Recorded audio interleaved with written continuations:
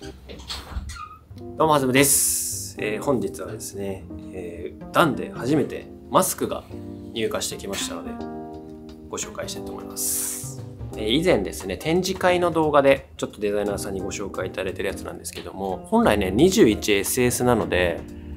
こんなに早く入ってくる予定ではなかったんですけど、マスクということでちょっと結構早めに生産頑張っていただいたみたいで、一部数量だけ、入荷してきております。また後で追加で入荷してくるんですけども、半分ぐらいですかね。ちょっと今日はご紹介していきたいと思います。ブランドがマウトリーコンテーラーで、アイテムがアンチマイクロビアルマスクという名前でございます。で今僕がここにかけてるやつなんですけど、このストラップがついていて、これをこう首にかけてマスクしないときはこうぶら下げておけるみたいな、そういうマスクでございます。つけるときはここにフィットさせて、後ろのこのバンジーコード、これをキュッと引っ張ってフィットさせるような、ちょっと今ネックを回してるんであれなんですけど、こんな感じでつけます。はい、で今これ耳かけてないんで、僕みたいにこうメガネしてる方とかでも楽につけられますし、こう耳かけないスタイルでつけることのメリットとしては、すぐ下げてこうつけてっていうのができるという。基本皆さんも今マスクされてると思うんですけど、ご飯食べる時とかはね、ちょっとマスク置かなきゃいけなかったりとか、そういった場面でネックにかけておけるっていうのはかなり便利かなと。でマスクストラップっていうのも世の中結構売ってるんですけども、ちょっとあれをわざわざつけるのはちょっとなっていう方にもかなりおすすめしたいアイテムでございます。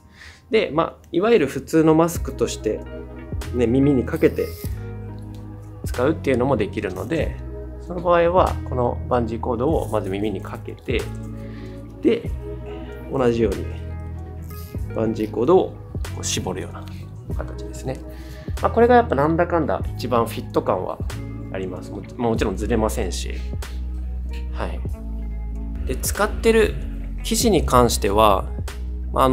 特別こうどこのメーカーのっていうわけではないんですけども、生地にこう銀が練り込まれていて、抗菌作用であったりとか、もちろんね繰り返し洗えるんですけども、速乾性があるので、すぐ乾きますし、あと UV カットの機能もついているので、しっかりねこうマウトらしい機能もプラスしているマスクでございます。でこの生地っていうよりかはこの付属類がやはりマウトだなっていうところで、マウトの他の製品でも使っているようなミルスペックをクリアしているアメリカの ITW ネクサス社の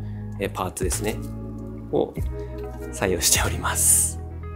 この辺は変態ですよね、さすがに。でこのバンジーコードとかもミルスペックということで、パーツ類は基本ミルスペックで統一しております。気になるお値段なんですけども、こちら3800円ということで、マウトの普段洋服買われてる方とかだったらもう3個ぐらいいっちゃうんじゃないかなという価格でございます。結構大きいんで、基本男性サイズって感じにはなってくると思うんですけども、気になった方はぜひチェックしてみてください。はい、それではまた次回の動画でお会いしましょう。